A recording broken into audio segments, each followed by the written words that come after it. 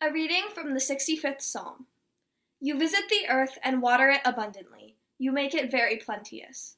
The river of God is full of water. You prepare the grain, for so you provide for the earth.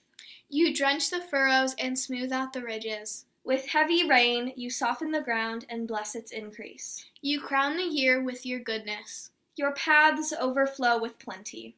May the fields of the wilderness be rich for grazing. May the hills be clothed with joy. And the meadows cover themselves with flocks. May the valleys cloak themselves with grain. Let them shout for joy and sing.